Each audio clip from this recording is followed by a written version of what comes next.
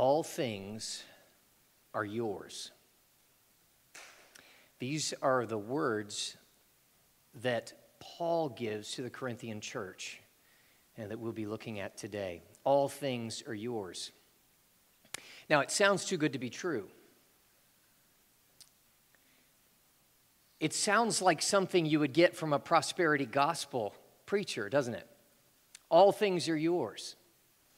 Prosperity gospel being that false teaching that says that God, if you're in Jesus, by somehow channeling your faith properly, you can exercise control and authority over circumstances to avoid misfortune or to escape from misfortune or to bring prosperity in this day and age. That's not what the Bible teaches, and we don't teach it here.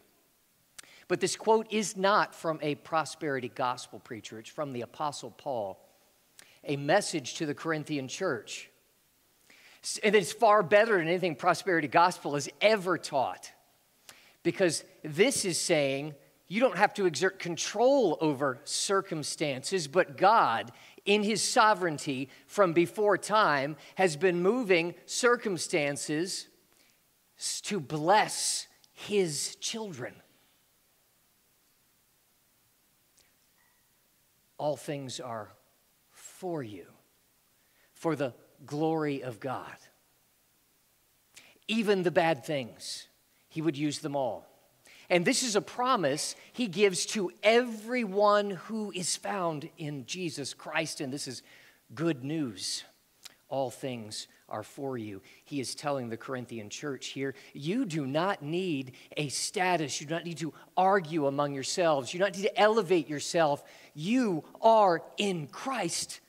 All things are already yours. There is no status you need to add to it.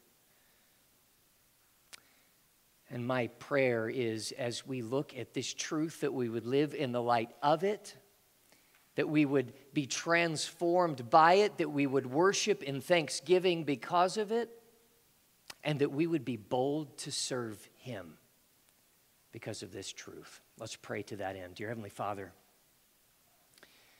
we thank you that even before time, your grace has measured all that we would come to and all that we'd experience for our benefit and for your glory. God, we ask you to transform us by this truth.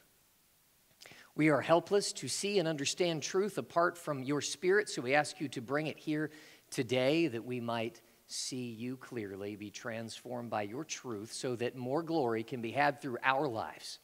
And we ask this prayer in confidence, but because we ask it in the name of the risen Savior and the reigning King who stands right now at the right hand of the Father, holding all things and all circumstances together for the glory of God, which is always the good of his people.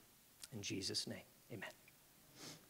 All right, we are continuing our study of 1 Corinthians. If you will, go ahead and turn to 1 Corinthians chapter 3. We're going to finish off that chapter today. As you're flipping there, by way of reminder, the book of 1 Corinthians was written by Paul, about 54 AD. He was living in Ephesus at the time.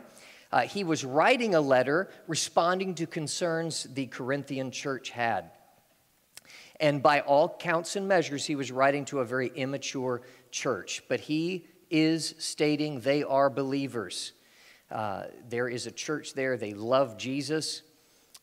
And it says there in 1 Corinthians 1, 7-8, he tells them, you are not lacking in any gift as you wait for the revealing of our Lord Jesus Christ, who will sustain you to the end, guiltless in the day of our Lord Jesus Christ. God is faithful, by whom you were called into the fellowship of his Son, Jesus Christ our Lord. He's talking to believers, but he had strong words for them. They were not living like, they were living more like the world. They were not being transformed by the truth that they were receiving. And Paul is addressing many of the leaders in the church. They're attempting to elevate themselves. Thereby, he is seeing that their teaching Basically, they were elevating themselves based on their teaching and their doctrine. It was resulting in divisions, strife, and jealousy. So Paul begins a plea to the church, and we're going to see him continue this. But he begins this plea in chapter 1, verse 10. I appeal to you, brothers, by the name of our Lord Jesus Christ, that all of you agree, and that there be no divisions among you, but that you be united in the same mind and the same judgment. So far, as we've looked at this book, we have seen Paul address these things. He said they're applying worldly wisdom, not spiritual wisdom. He has said they are immature in Christ. He says because they are walking not by the Spirit, but by the flesh. And last week's sermon, last week's passage we looked at, Paul cautions the church, saying the church is God's and is precious to him, because the church is a dwelling place of the Holy Spirit. So if you, talking to the church, talking to the leaders specifically, do not build carefully on the foundation of Christ, you're in danger of losing the reward God would give you when you stand in his presence. In essence, he's saying build according to God's standard, because God is the one, not you. He's the one that's going to be judging your work. Now he's continuing this argument, this time saying you are going to be judged by God's standard.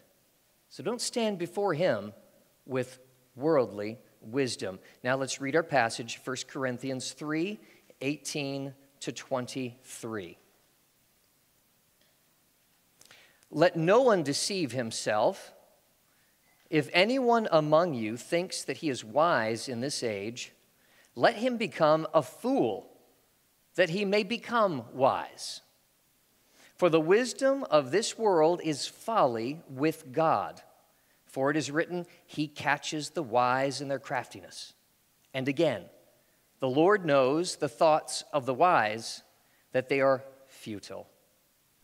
So let no one boast in men, for all things are yours, whether Paul or Apollos or Cephas or the world or life or death or the present or the future, all are yours. And you are Christ's, and Christ is God's. Now, let's make, looking back to the verse 18, we're going to make some textual observations. I have 3 key points that I want us to take away from here. I will not tell you the number of sub-points that I have to avoid scaring you away or out. Let's go back to verse 18. Let no one deceive himself. If anyone among you thinks he is wise in this age, let him become a fool, that he may become wise. Point 1, do not deceive yourself. The world's wisdom can never gain you favor from God on Judgment Day. The world's wisdom can never gain you favor from God on Judgment Day. If anyone among you thinks he is wise, he begins. And Paul knows many of them think they are wise. This is why the division started. They were elevating themselves, thinking, applying worldly wisdom to advance their goals in ministry and their work in the church. Now, when he does this, he is really re-emphasizing a point that he has already made. Remember, this is part of the same letter. We break things up in verses, and sometimes we need to take a step back to grab it. But he starts this argument in 1 Corinthians 1:18. For the word of the cross is folly for those who are perishing, but to us who are being saved, it is the power of God. He continued in 1 Corinthians 2:2. For I decided to know nothing among you except Jesus Christ and him crucified. He's saying you need wisdom from Christ. You need wisdom from the cross. In 2:12, he continues, now we have received not the spirit of the world, but the Spirit who is from God, that we might understand the things given freely to us by God. And we impart this in words not taught by human wisdom, but taught by the Spirit, interpreting spiritual truths to those who are spiritual. Here he is saying, re-emphasizing what he'd said before, it is better for you to become a fool in the eyes of the world, to embrace the cross. The cross, which says we must embrace our desperate need for Jesus Christ. We must not put our hope and faith in what we can achieve in our status before men. We need to embrace the fact that we are broken and sinners, and we need to place our hope and faith in the work of Jesus Christ and his death, burial, and resurrection for us and all who believe. He's calling them, like Paul mentions in Romans, don't be conformed to this world. Don't follow the foolishness of worldly wisdom. It will gain you nothing. Embrace Christ and follow the Spirit. Galatians 5:16 says, I say, walk by the Spirit, and you will not gratify the desires of the flesh. I want to jump down to Galatians 5:22.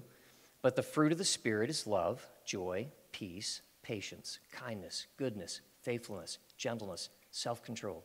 Against such things there is no law. Verse 24. And those who belong to Christ Jesus have crucified the flesh with its passions and its desires. If we live by the Spirit, let us also keep in step with the Spirit. Verse 26, let us not become conceited, provoking one another, envying one another. Isn't it interesting? And we see in 1 Corinthians 3:3, that was exactly what was going on, this last bit. Divisions, jealousy, and strife were what was going on in the 1 Corinthian church. The flesh is always telling you to protect yourself, to advance yourself. And the Spirit is saying, whatever you do for me, do with my character. Submit to the Spirit. Embrace Christ for your salvation and submit to the Spirit and reflect his heart in all that you do. So what is Paul saying here? But re-emphasizing, you do not gain anything from worldly wisdom. Better to be thought a fool in the eyes of the world. Embrace Christ and submit to the Spirit. But he adds a little something to that. Verse 9, for the wisdom of the world is folly with God. Now he is adding, don't live like a fool in this world. Don't practice worldly wisdom, which is foolishness in the world. But now he is saying this, don't stand before God on judgment day with the wisdom of the world. Now, look at that phrase, with God. Verse 19, for the wisdom of this world is folly with God. It's not just folly to God, which is kind of a point he had already made, but with God. With meaning before or in the presence of God. What he is saying here is before the throne of God. So he has already emphasized, don't act a fool in your life. Walk in spiritual wisdom. Now he's saying, don't appear before God on judgment day as a fool. Galatians 3:11 is using that same word. It says, now it is evident that no one is justified before God by the law, for the righteous shall live by faith. That's the same word, before God. Saying no one is going to stand before the throne of God and be justified by the law and the works thereof, or any human work, but justification comes by faith. So Paul is adding this point. Better to look a fool in the eyes of the world than stand before God on judgment day as in your foolishness. So he says, so he turns. He continues this point in verse 19. For it is written, he catches the wise in their craftiness. And again, the Lord knows the thoughts of the wise, that they are futile. Now, he catches the wise in his craftiness. This is a quote from Job. It's actually Eliphaz, one of the friends of Job. Now, he said a lot of things that actually weren't right, but he did get one thing that was right. He makes a point to say that God frustrates the intentions of the fool, and the fool is the one that does not do the will of God. The next reference in quotes is Psalm 94:11. Now, Psalm 94:11 reads, "The Lord knows the thoughts of men, that they are futile, but a breath, useless." Paul inserts in place of men the wise. As he's continuing, he's saying, you men think you're wise. The wisdom of men, the greatest and best wisdom of men of this world, will give you nothing. So to the audience in Corinth, hearing this, they are being brought before the throne of God with the idea of this. Do you want to stand before God on Judgment Day and have all of your futile, wasted plans be revealed before Him? Or do you want to look a fool in the eyes of the world and embrace spiritual wisdom? For those that love Jesus, that would be telling. For those that don't know Jesus, that were sitting perhaps in that congregation listening to that letter read, it would have a similar effect. Am I ready to stand at all? Have I embraced Jesus? Or have I been pursuing things of this world? And now we come to among the most profound and amazing verses in the Bible. That first point being concluded, do not be deceived. The world's wisdom can never gain you favor from God on Judgment Day.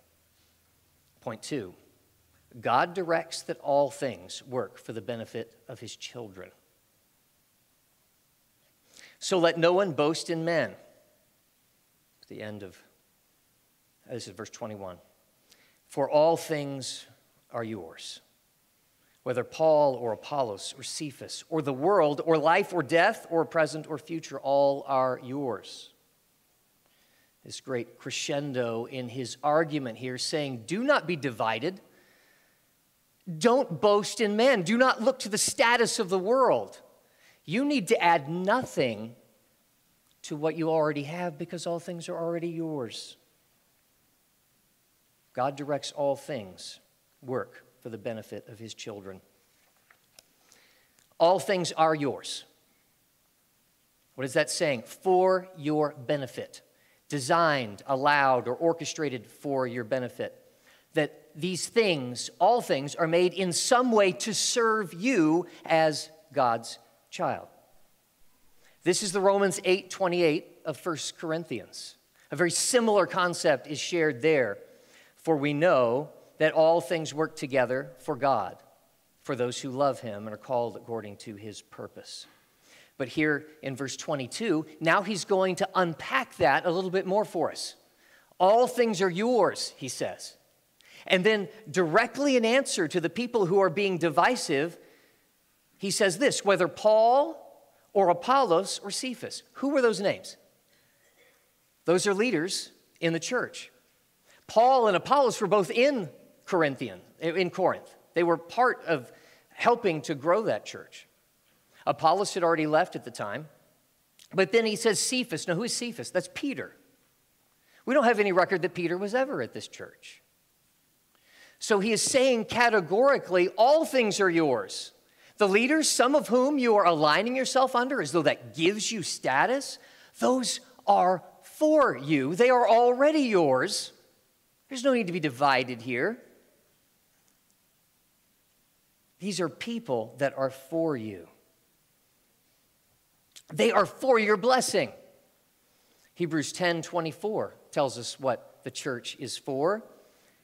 And let us consider how to stir up one another to love and good works, not neglecting to meet together, as is the habit of some, but encouraging one another, all the more as you see the day drawing near. What are we to do? What is the church for? For building you up. Don't divide yourself. Don't add status to one another. You are for one another. The church is for you. Embrace that. Serve together. Build one another up. You don't need to add anything to yourself or your status. That's what the church is for. But he doesn't just say the church is for you. He says the world is the next thing that he adds. Now, the world is used in the Bible in many different contexts. Sometimes it means the pattern of the world, the sinful world, but frequently it also means everything in existence. I think that's probably what it's driving at here. The world, everything. It's very broad. But then he continues on. Life. Well, there's a lot of things that go on in our life. Let's break that down a little bit. He's now said the church is for you. The world, that's for you. Life, that's for you. What happens in our life? Psalm 139:16. Your eyes saw my unformed substance. In your book were written, every one of them, the days that were formed for me, when as yet there were none of them. Every day, intentionally crafted by God. How important is it for us to step into every day knowing that was designed by God for His glory with us in mind, that we might glorify Him? His day is intentional. I've been trying to pray that in the mornings when I get up. God, this is your day. I need to work for you in it. I'm not orchestrating the day. I'm in it. You've made a place for me in it and a path to walk in it. And how much more effective are we for the Lord when we walk with that idea, looking for what He would have for us in the day? I was having a discussion with one of my kids on Friday, and I was trying to help that child understand something, and I couldn't get there, and I got frustrated and irritated. Well, that came up later in the day. And as I talked to him, I recognized this is something that has been a pattern. And when I saw it as an opportunity to talk to him about that, I recognized, wait, this is an opportunity for me to bless my son. Before, I just saw it as an imposition and interfering with what I was doing. How much more effective would it have been if I had addressed it earlier? Because I saw it. This event, this is for me. So I wanted to practice this idea that all things are for me, asking the question, was something unfolded? This is for me. And that's when the dogs got out. The fence was left open. And the puppy was gone, our newly adopted puppy. We didn't actually put the name on the tag yet. So I start barking orders out to the family to start the search and rescue party, and I started driving. And as I was driving, I was like, this is for me?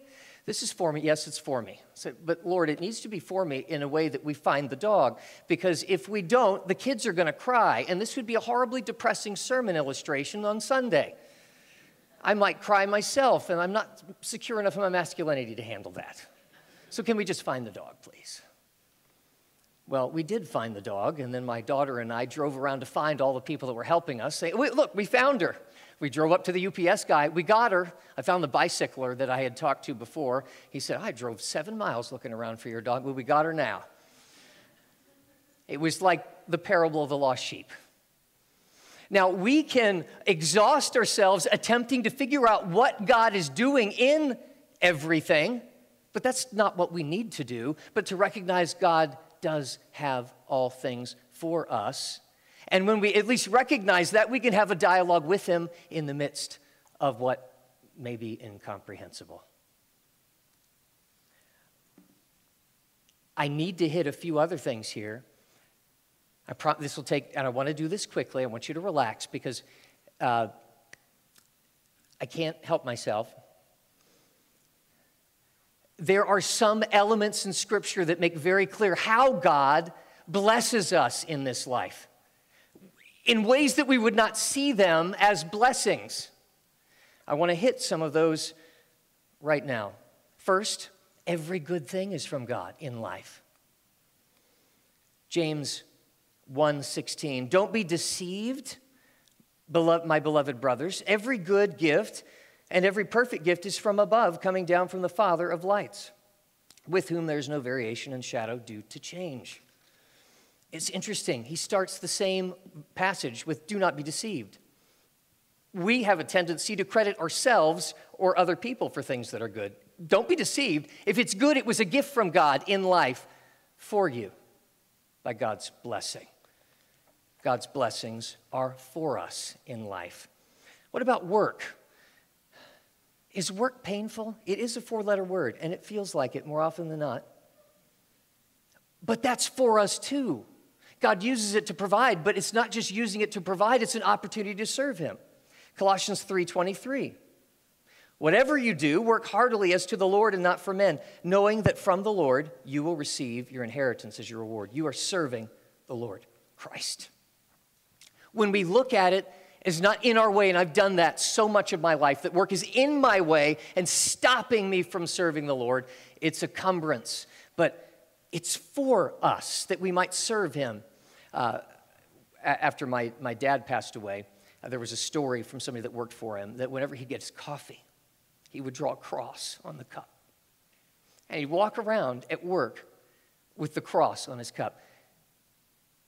And this coworker said, it was always such a blessing. I immediately thought of Christ when he came in. How many conversations would that have started? How many opportunities do we have when we look for it? Do we see in work opportunities to bless and serve the Lord? That is for us, opportunities to serve there.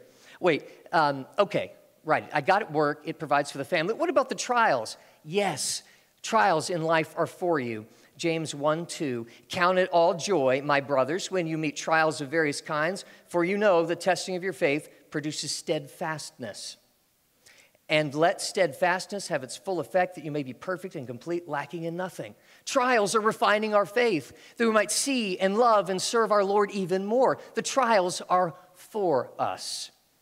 Wait a second. What if someone is attacking us because of our faith? Yes, that's for you too. Matthew 5:11, blessed are you when others revile you and persecute you and utter all kinds of evil against you falsely on my account. Rejoice and be glad, for your reward is great. Where? In heaven. So they persecuted the prophets before you. Prosperity gospel would land everything in this world. There is a much greater world coming. And even when they persecute you, that is for you and for your reward. What about suffering? Or it's not because of my faith. Well, there are two blessings there. 2 Corinthians 1:3. Blessed be the God and the Father of our Lord Jesus Christ, the Father of mercies and the God of all comfort, who comforts us in all our affliction. What a beautiful promise there. And you submit to him in your suffering, he will bring you comfort. Look to him. He will meet you there and comfort you. It continues, though, so that we may be able to comfort those who are in any affliction with the comfort we ourselves are comforted by God. Not only will he meet you in your suffering, he will use your suffering to equip you to bless someone else who is also in suffering, allowing you to point them to Christ. Life. The church, the world, life, and all that it contains for you because of his great love for you. But then it continues, death. Death is in the list too. Is it really that comprehensive? Is that designed and packaged to serve us? Well, what do you think? Yes. What about when our loved ones die? My father died of early onset Alzheimer's. You've heard me reference that in the past. And that illustrated for me how loving our God was to shepherd my father through those final stages, illustrating what real love and faithful love is through the work and faithfulness of my mother and the faithfulness of the church as they supported my mother through those days. I also think, it makes me that much more excited about the reunion that we will have. So when I think of death, I think I'm going to see my father again. I think of Mike Hall. You remember him? Mike Hall, a few weeks away from his death, came with us to hand out Christmas presents to some foster children. And I remember him standing there and talking to the kids. I don't know why this is happening to me, but I know I can trust God through it. A few weeks later, he was with Jesus. What kind of testimony is that for those kids? 17 foster kids in one family. Pretty amazing. What about our deaths? I also was reminded that when my uncle Ted passed away, as he was in the last weeks, he would repeat this phrase, "For to me to live is Christ, and to die is gain." He was quoting Philippians 1:21. "For to me to live is Christ, and to die is gain. If I am to live in the flesh, that means fruitful labor for me. Yet which I shall choose, I cannot tell. I am hard pressed between the two. My desire is to depart and be with Christ, for that is far better." The passage continues, so the point is clear. While we are here, he gives us opportunities to work for him, for which we may receive a reward. And ultimately, when death comes, for those in Christ, it is the gateway to step into the presence of our Savior. Even death and the manner of death designed to serve those who are in Christ. The passage continues. Now we have the church, we have the world, we have life, we have death, the present or the future. We've talked about many things that might happen in this world in the present, but what about the future? Romans 8:15. "For you did not receive the spirit of slavery to fall back into fear, but you have received the spirit of adoption as sons, by whom we cry, Abba, Father. The Spirit himself bears witness with our spirit that we are children of God. And if children, then heirs, heirs of God, and fellow heirs with Christ, provided we suffer with him in order that we may also be glorified with him. For I consider that the sufferings of the present time are not worth comparing with the glory that is to be revealed to us. As co-heirs with Christ, those who are in Christ, stepping into the presence of God. What do we have to look forward to? A resurrected, glorified body in a restored creation. Realization of every promise. Reunion with Jesus Christ and all those that have gone before in Christ. The future, glorified. What an inheritance. What a promise. Point 3. Being in Christ by God's grace through faith is everything. And the only status that matters. Verse 23, all are yours, and you are Christ's, and Christ is God's. All are yours. This is almost like the why. Why are all yours? Because you are in Christ. In Christ, by grace, through faith, because of his death, burial, and resurrection in your place, you are made righteous. You have the Holy Spirit of God indwelling you when you place your hope and faith in him. He loves you as he loves his son, as his own child. You have standing before God because of the work of Jesus Christ, not because of your effort.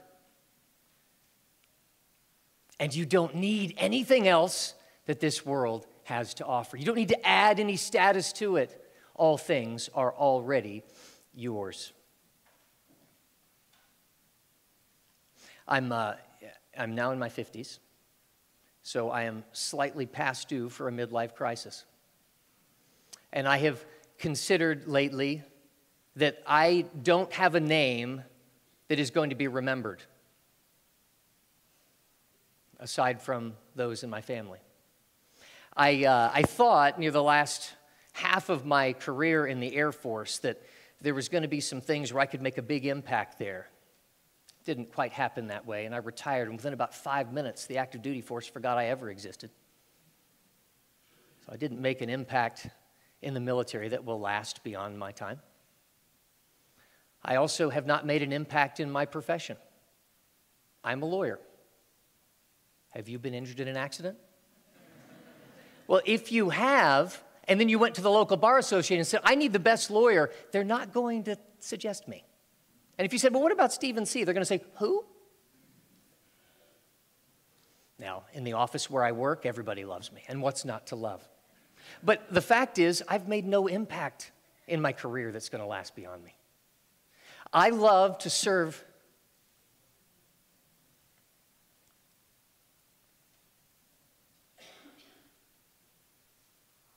I love to serve God's people. And it is among the greatest privileges that I have to be able to share God's word with you.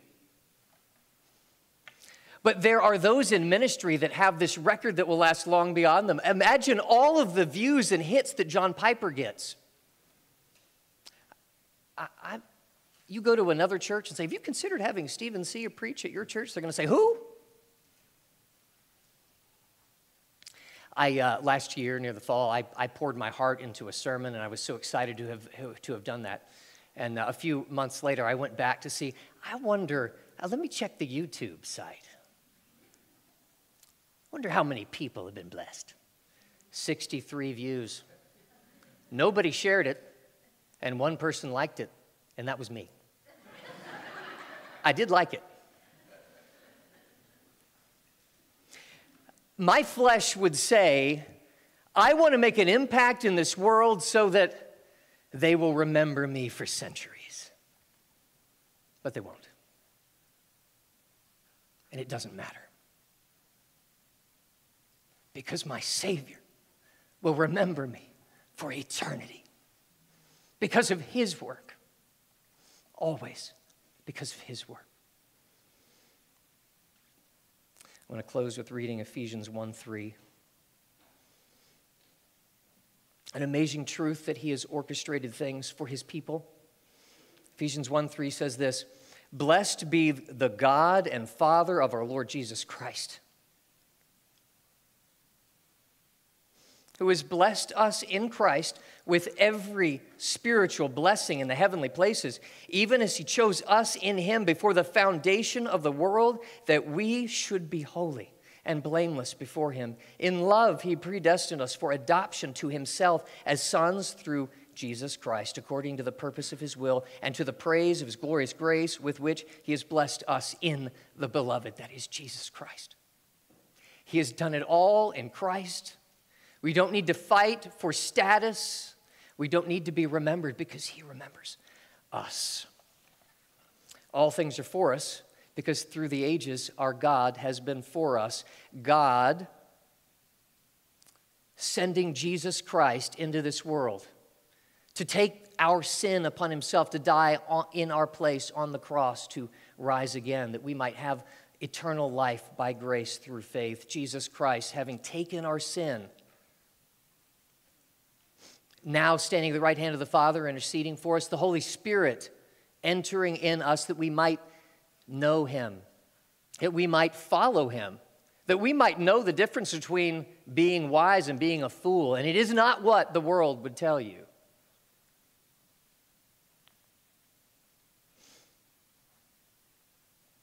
The Spirit empowers us to live for him. And as we close, let's be reminded that God's word is always instructive to us, and it should always transform us. Transform how we worship in the light of that truth. Transform how we live in the light of that truth. Are you worshiping in thanksgiving because of this truth? Are you walking in circumstances of your life saying, this is for me, because God in this is for me? Are you resting, knowing you don't have to control the circumstances around you, just walk faithfully in it because he is orchestrating things for you, for his glory, and the glory of God is our best good. Are you seeing opportunities around you?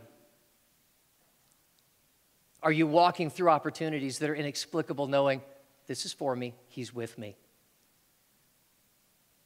How much more effective would we be if we walked in the days knowing this is true, I'm in his day. He constructed. He has a footpath for me through this day for his glory. And yes, that is for my good. Do you know Jesus as your Savior? This promise is for those who have put their hope and faith in Jesus Christ, depending on his work, not theirs. Have you put your hope and faith in him? I'm going to lead us in a closing prayer. And I want to encourage you to pray that God would transform you, and I will be available afterwards to pray with you. Andy will be available afterwards to pray with you. This is God's temple because his people are assembled here. And I would encourage you to pray with God's people that we might glorify him by being transformed by his truth. Let's pray. Dear Heavenly Father, thank you. Thank you. Thank you that before time you have thought of us. Thank you that you've done the work that we could not do. And God, we can't even without your help see you as glorious. We thank you for doing that work as well and drawing us to yourself. God, will you make us thankful because of this truth? Will you make us rest in the world because of this truth? Will you make us bold to serve you because of this truth? Will you lead us to repent where we may be seeking worldly wisdom and worldly status and putting our confidence in worldly things? That we might depend fully on you and submit fully to the Spirit so you can be glorified fully in our life and all the moments therein until we stand in your presence and see your face. Be glorified in this, your church. And we ask this prayer in confidence in the name of our slain yet risen Savior and reigning King, who stands right now at the right hand of the Father, holding all things together for his glory, which is our good. In Jesus' name.